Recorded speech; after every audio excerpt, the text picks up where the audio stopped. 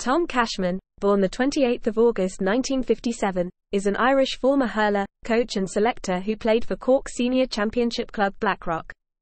He played for the Cork senior hurling team for 12 years.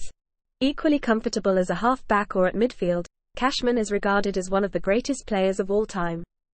Cashman began his hurling career at club level with Blackrock. He broke onto the club's top adult team as a 16-year-old in 1974 and enjoyed his greatest success at midfield on the All-Ireland Club Championship winning team in 1979. Cashman's club career ended in 1990, by which time he had also won 3 Munster Club Championship titles and 4 Cork Senior Championship titles.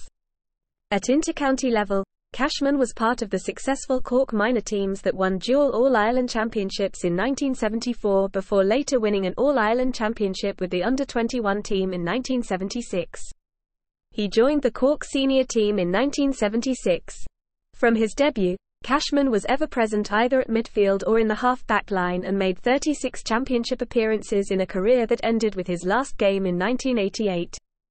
During that time he was part of 4 All-Ireland Championship winning teams, in 1977, 1978, 1984 and as captain in 1986. Cashman also secured 8 Munster Championship medals and 2 National Hurling League medals.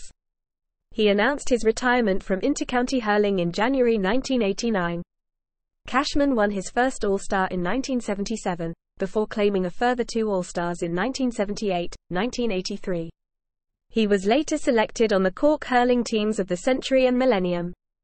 At interprovincial level, Cashman was selected to play in 7 championship campaigns with Munster, with Railway Cup titles being secured in 1978, 1981 and 1985.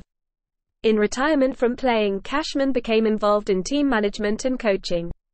He was an All-Ireland winning coach and selector with Cork in both the minor and senior grades. He briefly served as manager of the Cork senior hurling team.